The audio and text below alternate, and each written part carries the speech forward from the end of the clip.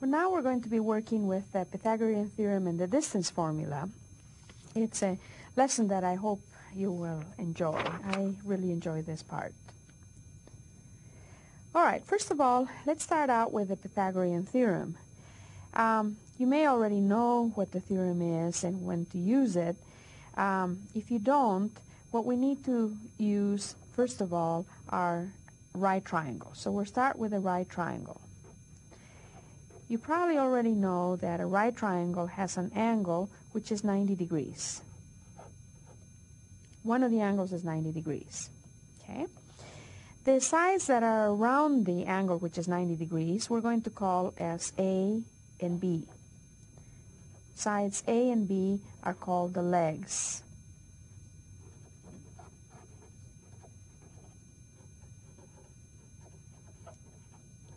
The legs of the triangle. The side that is opposite the 90 degrees is called the hypotenuse. Right? So a right triangle has a 90-degree angle, the legs, and the side opposite the angle 90 degrees is called the hypotenuse. Well, you might remember that that is the setup for the Pythagorean theorem. Okay? So the Pythagorean theorem says if we have a right triangle, and I'll indicate that by making a square angle here, which means a right angle. If we have the legs, which are A and B, and the hypotenuse C, then the Pythagorean theorem says that A squared plus B squared equals C squared. It's a famous theorem developed by Pythagoras, a Greek who lived a long, long time ago. And it's a theorem that we use very much in mathematics. Let's have a problem with this.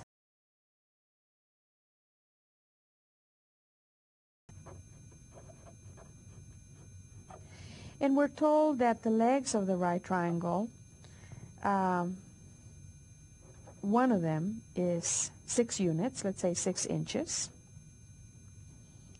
We don't know,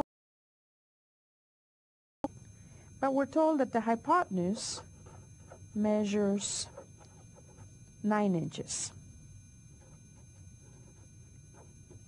Okay. Now, since we have a right triangle,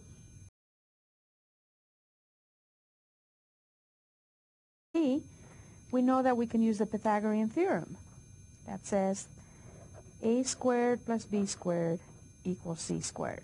And now all we need to do is fill in the information into this formula and solve for B. Since we know that A is 6 inches, if we square 6 plus B squared, we will have C squared. But C is 9, so that gives us a 9 squared on the right. So we have 36 plus B squared is equal to 81. That then allows us to is going to be 81 minus 36. And 81 minus 36 is the same thing as 45. So B squared equals 45. 11 minus 6 is 5. 7 minus 3 is 4. But since we know about roots, we can say that B is plus or minus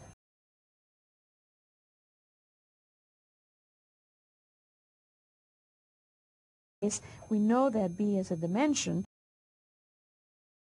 square root of 45.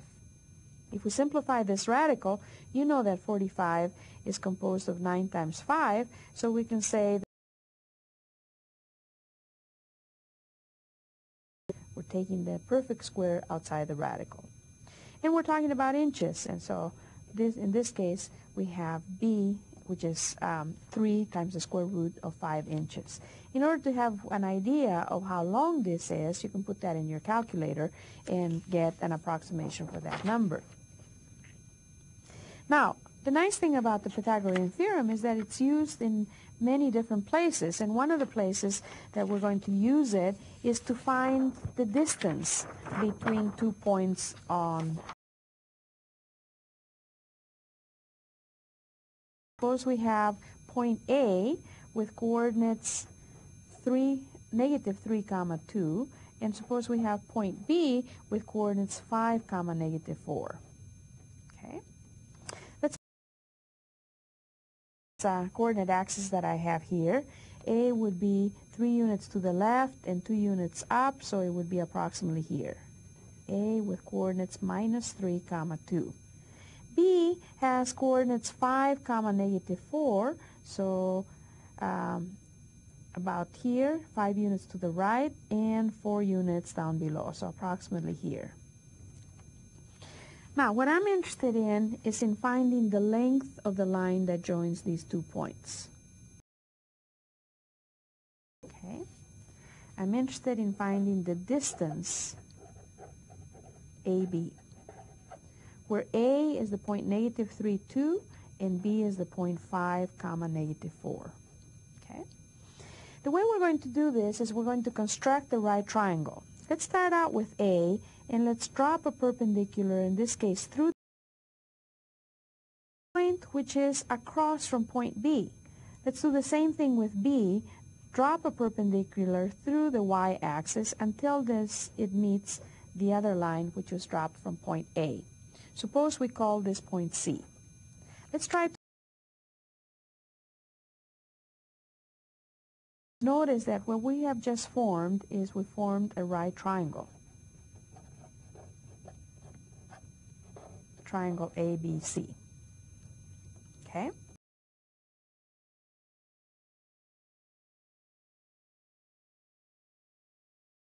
For this leg right here. Okay? Because for the Pythagorean theorem, we would need a squared plus b squared equals c squared. Now, C is right below the point A, so it's as far from the y-axis as A is. So the x squared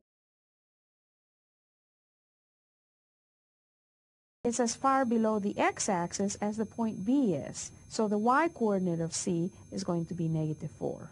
That helps us a lot. In finding the length of AC, and let's go ahead and give these legs the name. Suppose we call this one A, and suppose we call this one C, and actually we're going to be referring to it later as D for distance. But right now it's the hypotenuse, let's call it C. Let's remember that since this is a right triangle, then the Pythagorean theorem applies, a squared plus b squared.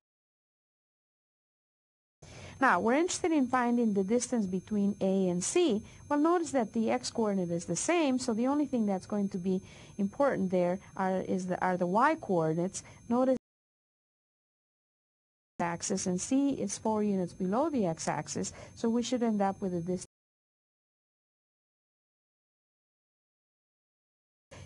You measure the distance along a straight line as the absolute value of the difference of the coordinates. So we can say it's the absolute value of 2 minus the y-coordinate of C, which is an 4, which is the same thing as C, 6. Now, for A, we'll do the same thing. Notice that A, C, and B are at the same distance away from the x-axis, so the thing that is important there in terms of the distance are the x-coordinates. It's to the left of the y-axis, and B is 5 units to the right of the y-axis. It's a total of 8 units. But once again, what we can do is use what we learned earlier and say the distance along a straight line is the difference of the coordinates, in this case the x-coordinates. It's the absolute value of negative 3 minus 5. That says the absolute value of negative 8, which is the same thing as 8, and we'd already figured that out. So A then is 8, so 8 squared plus B squared, B is 6, so 8 squared plus 6 squared equals C squared. Okay, remember that it's C that we want because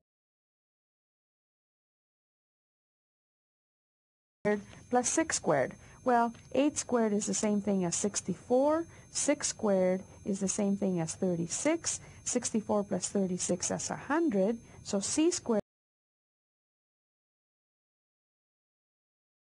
plus or minus the square root of 100, but because we're working with distance here, we're going to take the positive square root, and we end up with C being equal to 10 units. Okay?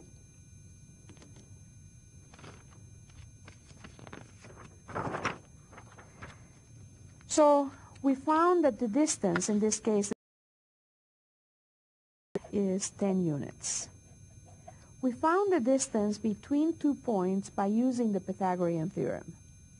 Okay?